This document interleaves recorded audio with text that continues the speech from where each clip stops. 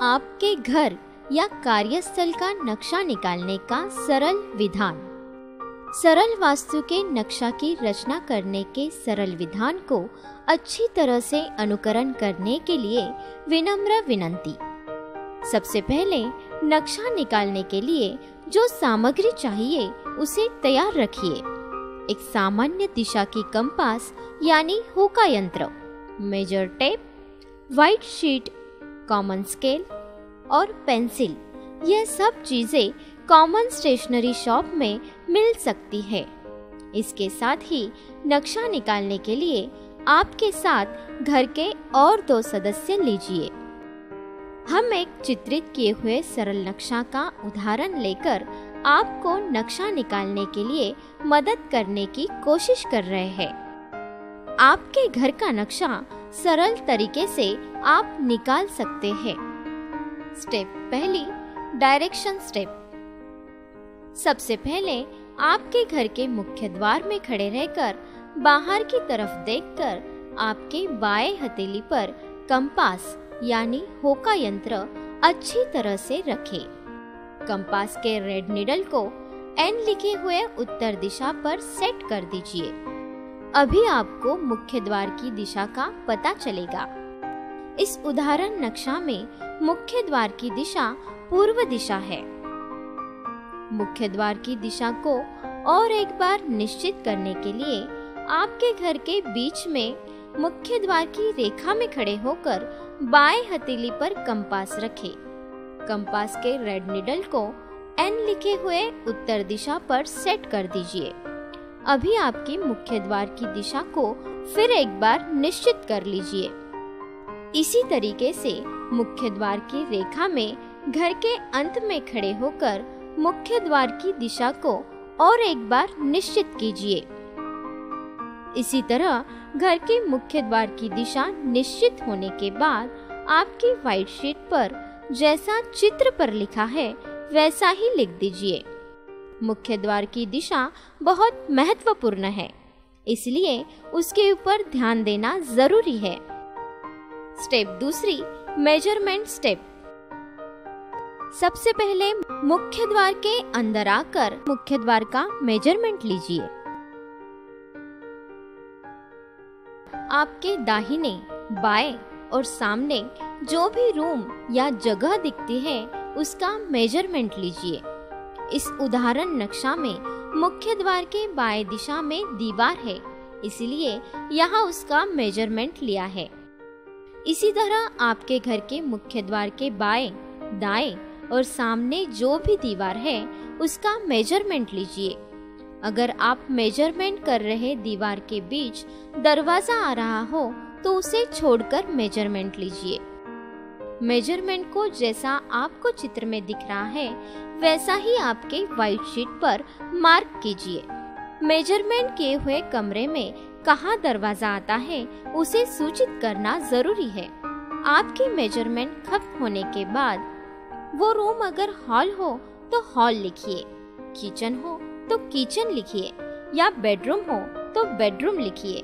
इस उदाहरण नक्शा में मेजरमेंट किया हुआ रूम हॉल है, इसलिए उसे हॉल सूचित किया है। इसी तरह एक रूम की मेजरमेंट खत्म होने के बाद उसके बाएं या दाहिने ओर कोई भी कोना या कमरा या जगह हो तो उधर जाइए। हमने उदाहरण के लिए हुए नक्शा के हॉल के बाएं तरफ कोई भी रूम नहीं है। इस नक्शा की दाहिने तरफ एक कमरा दिखाई दे रहा है। उसी तरह से आप भी उस रूम के दरवाजे पर खड़े होकर सबसे पहले उसका मेजरमेंट लीजिए। उसके बाद बाएं, दाहिने ओर की दीवार का मेजरमेंट लीजिए और जैसा दिखाया है वैसा ही व्हाइट शीट पर सूचित कीजिए।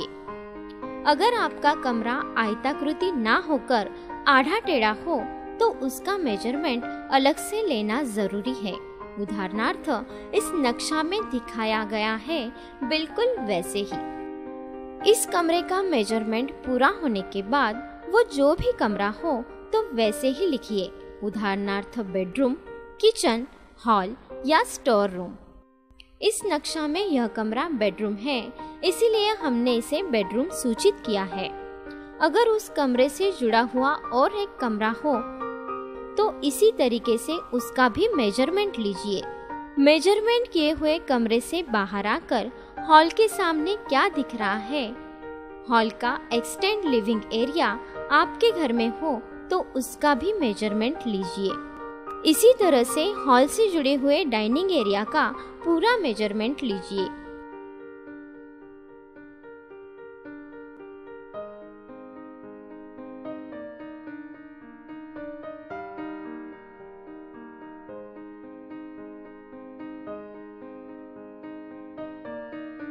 उसके बाएं या दाहिने ओर क्या दिख रहा है उसका मेजरमेंट लीजिए।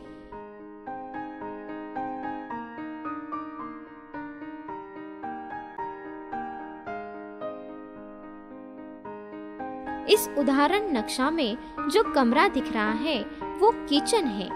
किचन का पूरा मेजरमेंट लीजिए। इसी तरीके से उदाहरण नक्शा में डाइनिंग एरिया के दाहिने ओर बाथरूम और टॉयलेट है। आपके घर के दाहिने ओर जो भी कुछ एरिया है उसका बताए हुए सूचनानुसार मेजरमेंट लीजिए। उदाहरण नक्शा के अनुसार अभी आपने आपके घर का पूरा मेजरमेंट लिया हुआ है। उदाहरण नक्शा के अनुसार घर के सभी कमरों की मेजरमेंट लेना जरूरी है। कमरों से जुड़े हुए सभी कमरों का मेजरमेंट लेना भी जरूरी है। इसके साथ ही आपके घर के हर एक कमरे की सारी दीवारों की थिकनेस का मेजरमेंट भी लेना जरूरी है।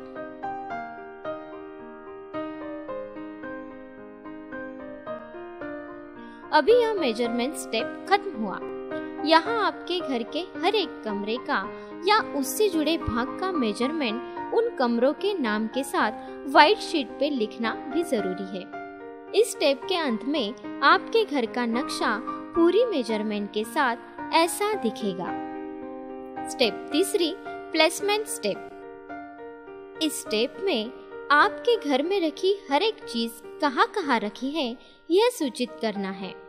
सबसे पहले मुख्य द्वार के अंदर उदाहरण लिए हुए नक्शा में हॉल दिखाई दे रहा है। हॉल के अंदर जो भी चीजें रखी हुई है, उदाहरणार्थ टीवी, सोफा, टेबल, कुर्सी कहाँ रखी हुई है, बिल्कुल वैसे ही व्हाइट शीट पे सूचित कीजिए। इसी तरह बेडरूम के अंदर बेड, कॉट है तो ऐसा सूचित कीजिए। उधर सोने वाली दिशा महत्वपूर्ण होती है, उस दिशा को एरो के सहारे सूचित कीजिए। वार्डरोब का प्लेस बता दीजिए। अगर बेड नहीं है तो जमीन पर सोने वाली दिशा को सूचित कीजिए। आपके घर में स्टडी रूम होगा तो आपके बच्चे कौन सी दिशा में बैठकर पढ़ते हैं वो सूचित कीजिए। अगर बच्चे किसी भी दिशा में बैठकर पढ़ाई करते हैं तो उसे दुर्लक्षित कीजिए। बाथरूम या टॉयलेट की दिशा या कमोड की दिशा को सूचित कीजिए। किचन में गैस स्टोव और सिंक आपके घर में कहाँ है उस जगह पर सूचित कीजिए। आपके घर में कोई भी चीज है तो वो कहाँ रखी है उसे सूचित कीजिए।